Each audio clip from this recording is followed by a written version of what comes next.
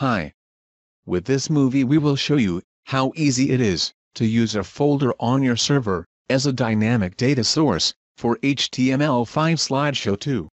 We'd like to show all of the images from a server folder without using a database.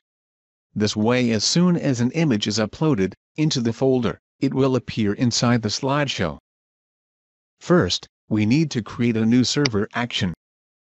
Let's call it Photos. Then, right-click Steps.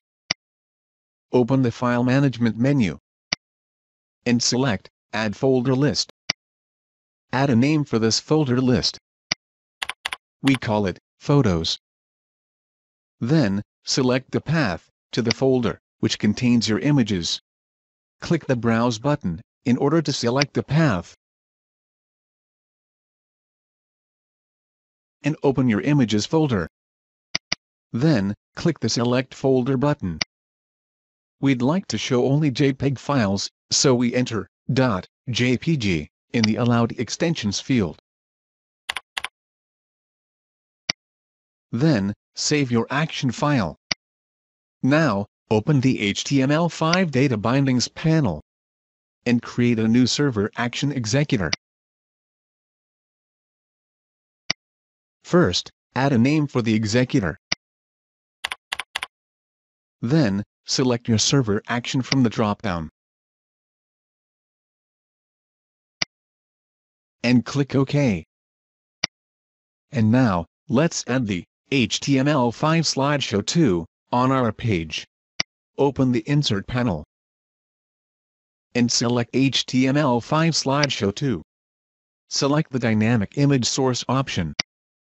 Then, select your server action executor from the Data Source drop-down and select its repeating element. Under the executor, select the Photos folder list that we've created earlier, and then click OK. Click the Dynamic Data Picker in order to select the image's path, and click the Path Binding under the Photos folder list. Click OK. And then switch to Advanced tab in order to style the slideshow. We set the display mode to responsive. Then, we adjust the rest of the design and transition options. Click the OK button when you are done styling the slideshow. Let's preview the results. You can see that the images from our folder are loaded into the HTML5 Slideshow 2.